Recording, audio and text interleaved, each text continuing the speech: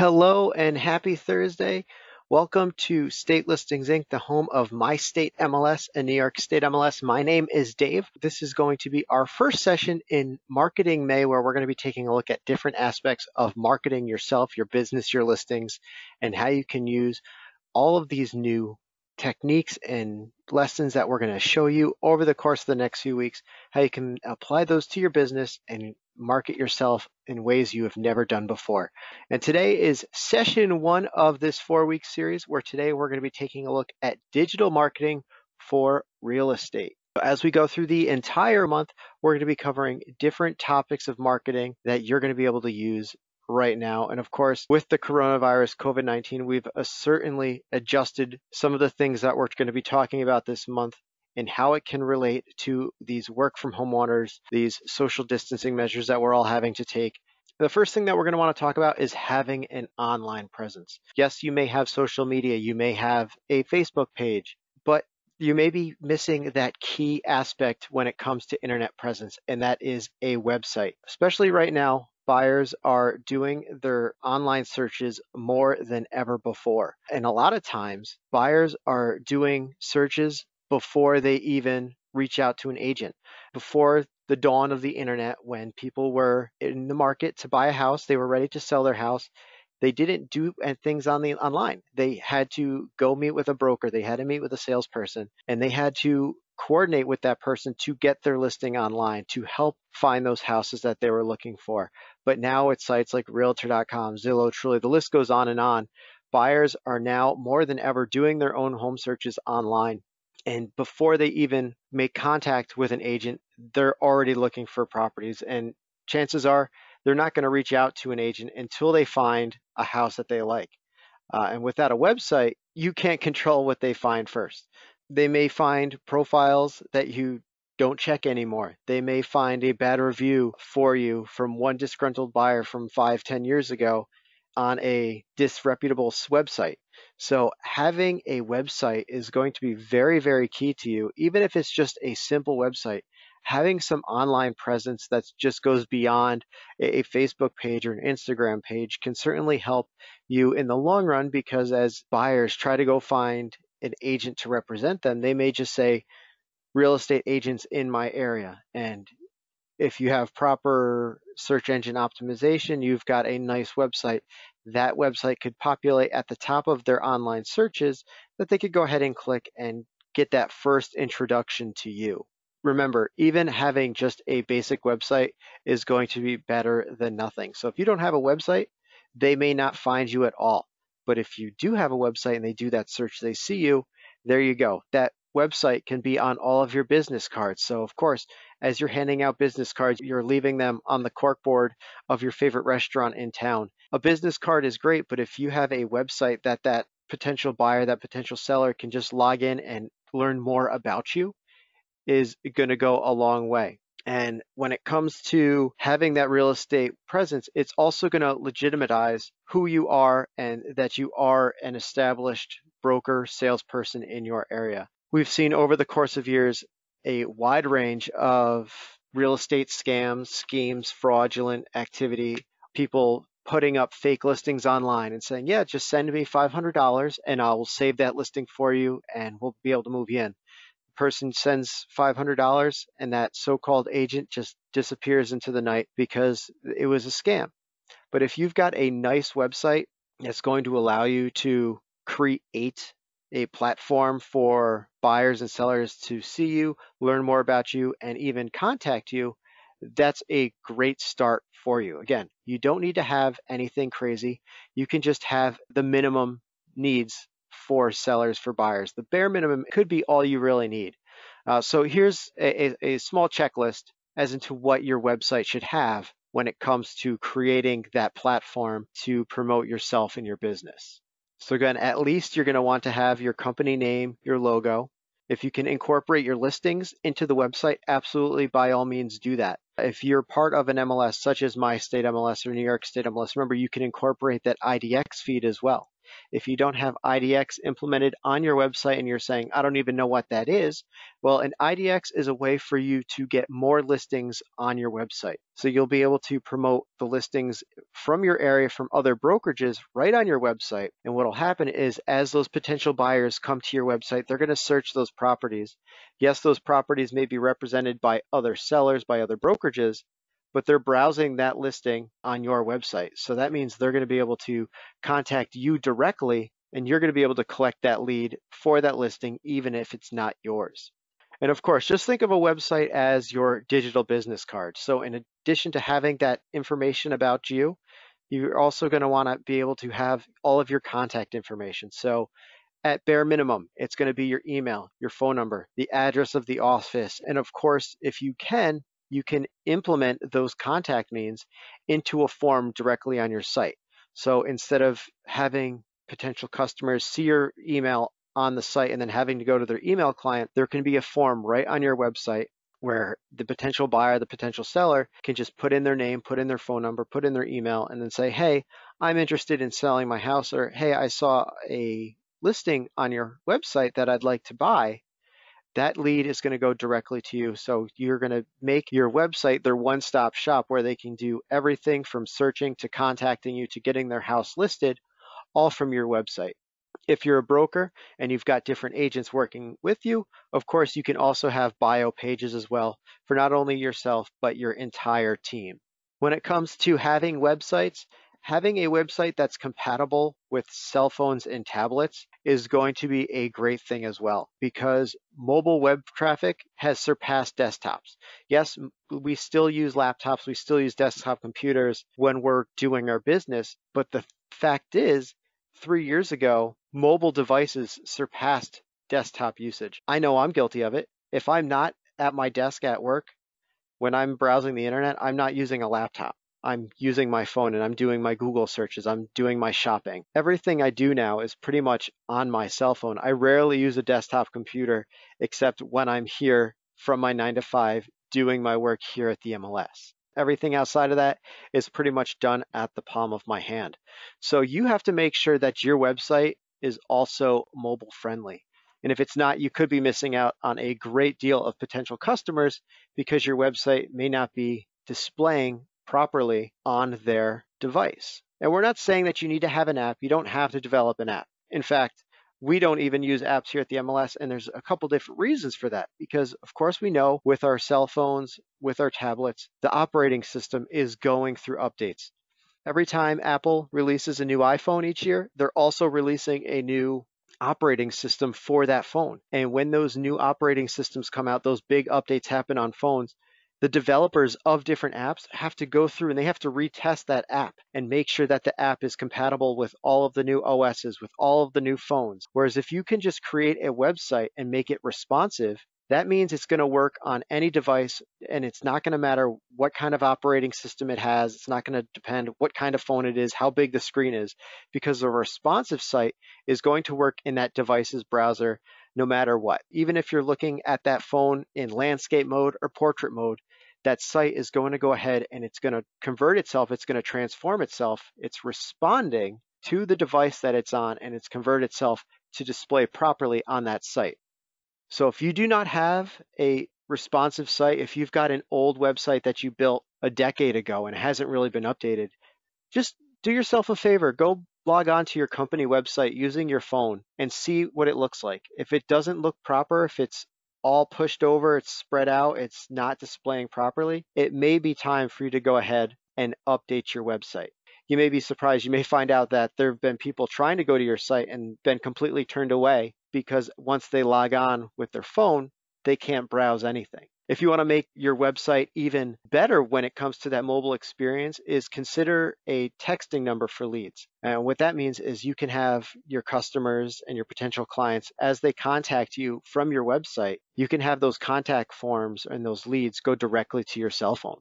Because again, lots of buyers, we especially know younger buyers are now in the market more than ever looking for homes now. So we've got some of the youngest generations now in the housing market starting to look for properties. And we know most of them don't like actual conversations. They'd rather text. So if they can just send you a quick text when it comes to asking about a property. Having that ability for them to do that can certainly help entice someone to want to reach out to you.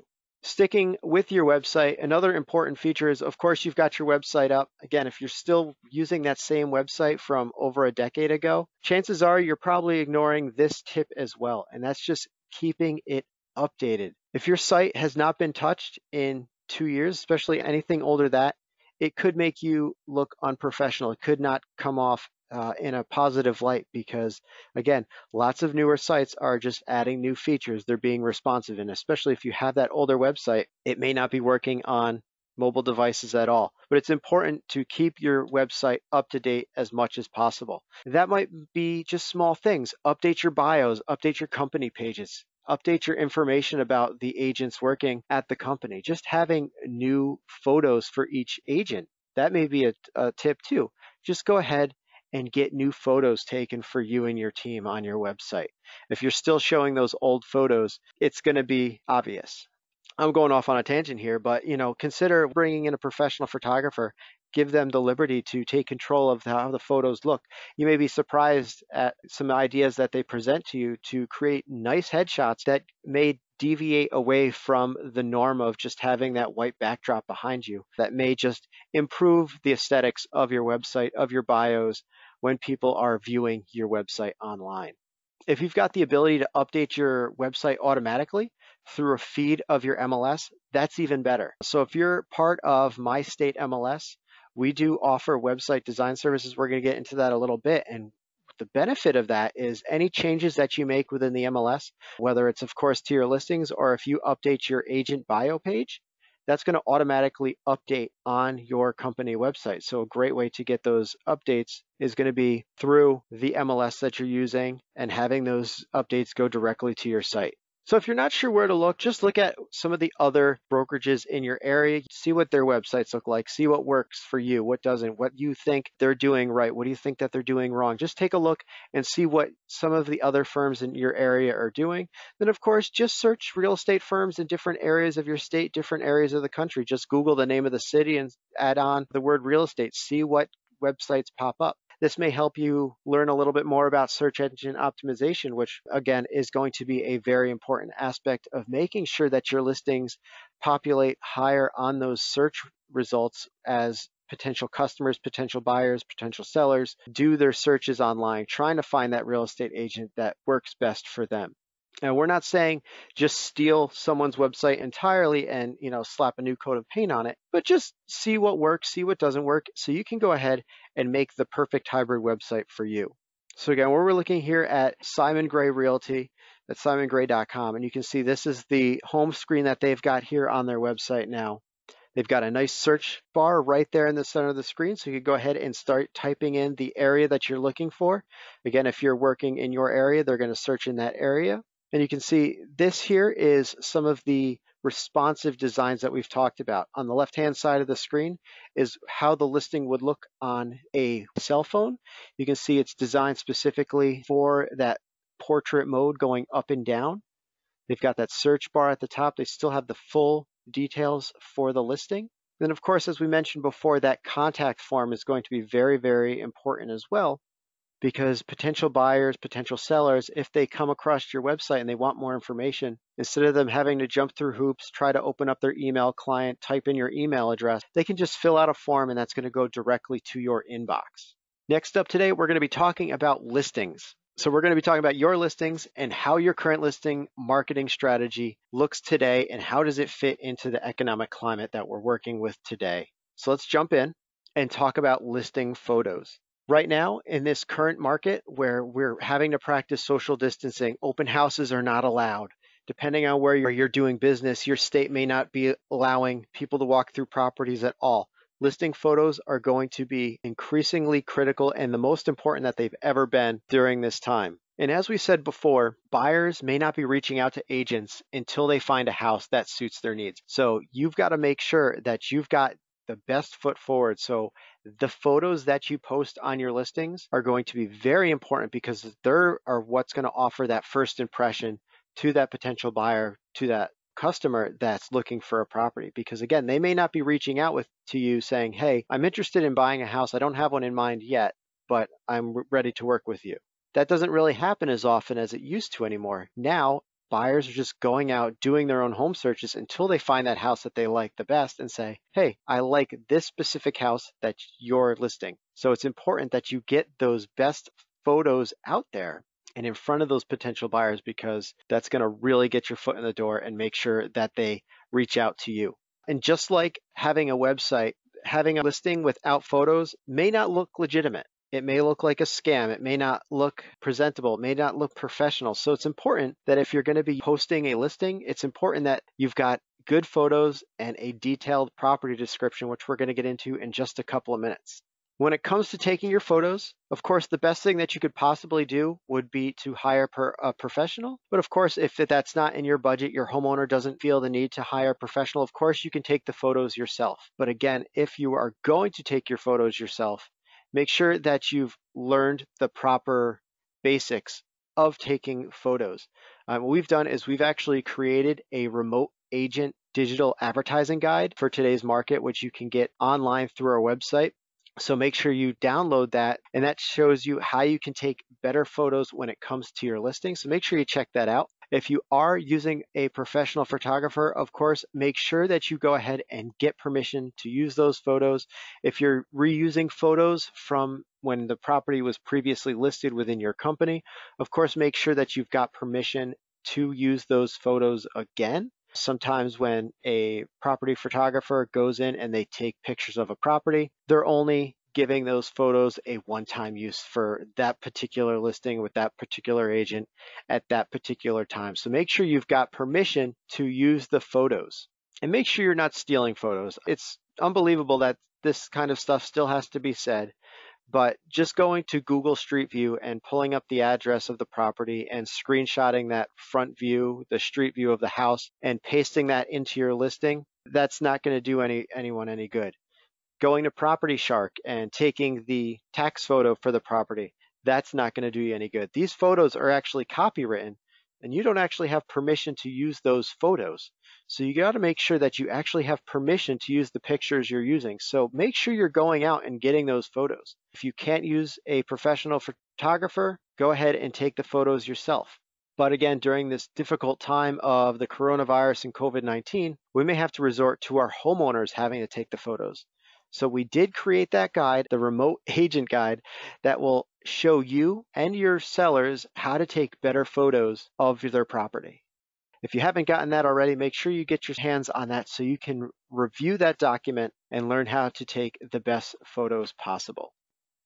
Just a couple of minutes ago, I talked about not only are photos important, but so is the description. The description is a very important part because, again, that's going to be like a conversation between you and that potential buyer.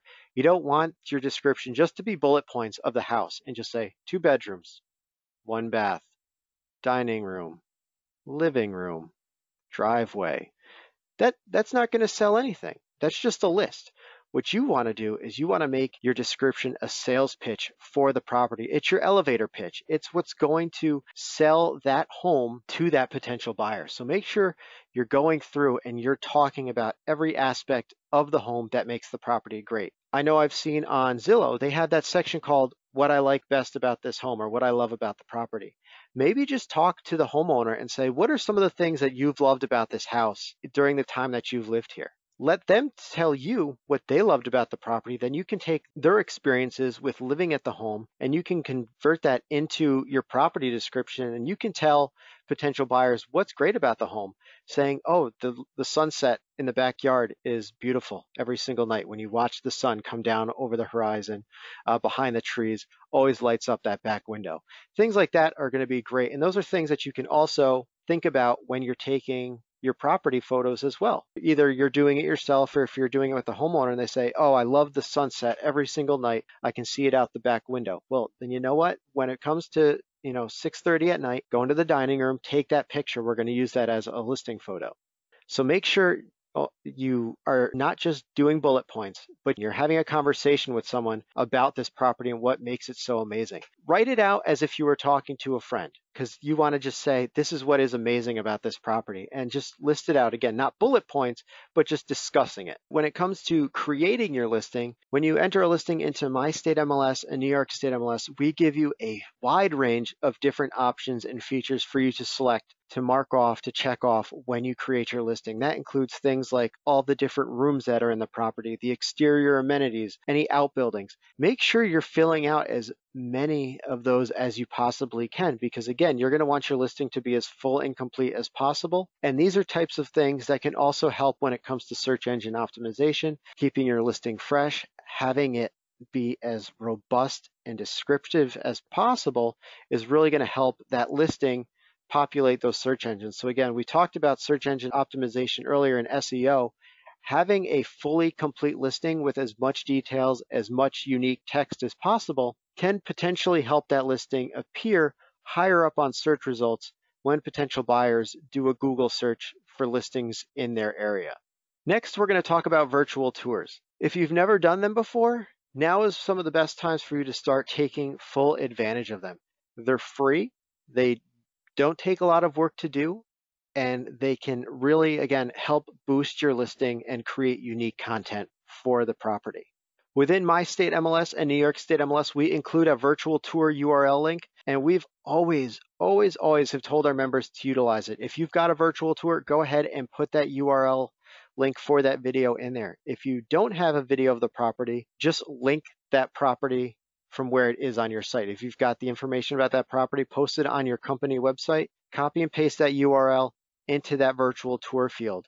You can also create virtual tour videos using slideshows. There's plenty of slideshow programs out there where you put all the photos into a slideshow and it creates a video for you, and you can upload that to YouTube, Vimeo, wherever you need to. But utilizing that virtual tour field, that's going to not only appear on your listing within the MLS, but that virtual tour field also gets sent out to sites like Zillow and Trulia and Realtor.com. So if you've got a virtual tour, potential buyers, when they go to those public sites, they can click that video, watch that video, and it's going to better sell them on that home. If you don't have the virtual tour, like I said, don't let that field go to waste. Put a link to your company website, put a link to where that listing is on your company website, and put it in that virtual tour field, because that's still going to appear on sites like Zillow and Trulia. So when buyers go to the site, they'll say, oh, look, there's a virtual tour. They can click it. It may not actually be a virtual tour, but what it's going to do is it's going to drive traffic directly to your website. And that's exactly what you want, because they may say, you know, I like this house. Since they're on your website, they may fill out that contact form directly on your site. That lead is going to go directly to you, as opposed to it being on Zillow or Trulia, where it may be round robined. It may go to the broker down the street. If they're going to your website, you've got a much better chance of them going directly to you for more information, as opposed to them clicking a contact form on a public third-party site like Realtor.com. And again, going back to our remote agent guide where we talked about how you can take better photos, we've also included training on how you can go ahead and add music and easily upload a walkthrough video directly to YouTube, so you can also add that to your listings as well. When it comes to giving your listing exposure, syndication is going to be one of the biggest things that you can utilize. Here at the MLS, we send out to over 100 sites, not only nationwide, but around the world. And unless your homeowner says they don't want their listings on a specific site, take full advantage of all the syndication options that are available to you. And certainly do not discount those international sites. Over $121 billion was spent on U.S. real estate by foreign investors and buyers in 2018. And I'm sure that number only went up last year as well. But it may not just be international buyers that are using these international sites. There may be local buyers who actually speak different languages. Their first language is actually not English, so they may be using those other foreign sites just because it's in their native language, so they can easily browse it. So by all means, make sure you're utilizing all of the different syndication platforms that are available to you. With MyStateMLS and New York State MLS, we make sure we give you as many options as possible where you can go ahead and select each and every site that you want to go to. Having an IDX feed and opting your listings into the IDX feed is another great way to get additional marketing on your listings. As we mentioned before, if you want to increase the number of listings on your company website, you can incorporate an IDX feed onto your site. IDX also works the other way. By putting your listings into the IDX database, you're giving your listings the chance to be seen on other brokerages' websites. Yes, that potential buyer may not see your listing on your website now. They may be seeing it on another company website, so they're not buying it directly from you. However, they are going to be working with a broker that's in your area that's going to be willing to show that property around for them. And you're going to still be able to make that sale because that other agent was able to pull up your listing on their website and sell it to one of their customers. So it's always important that you opt in for that IDX, because depending on where you are, that listing could show up on dozens of other additional sites beyond the regular syndication partners. And you never know who's going to be looking for properties where. So taking advantage of all the syndication options that you can is very important. And with that being said, that wraps up week 1 of Marketing May. I want to thank everyone for joining us today. We hope to see you again next week for week 2, where we're going to be talking about even more tricks and tools that you can utilize to further expand your business. And on behalf of everyone here at State Listings Inc., we hope you, your friends, and family are all being safe, healthy, and happy during this time of self-quarantine, social distancing. We just want to make sure that everyone is doing well. Until then, we'll see you next week.